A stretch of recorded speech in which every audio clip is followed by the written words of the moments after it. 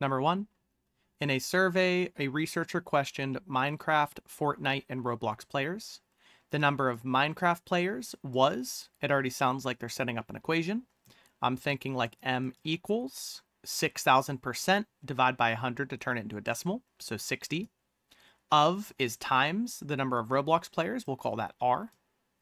And the number of Fortnite players, F, surveyed was equals 32% divided by 100 gets us 0.32.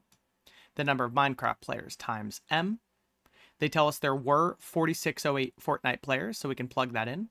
4,608 is equal to 0.32 M.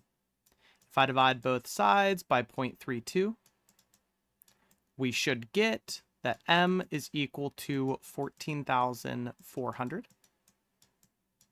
And then we can plug that into our other equation as well. If I plug in 14,400 and I set that equal to 60R, divide both sides by 60, we should get, can I fit it here? We can. R is equal to 240. And finally, they say, what is the sum of the number of Minecraft players and Roblox players? Well, Minecraft is 14,400. Roblox is 240.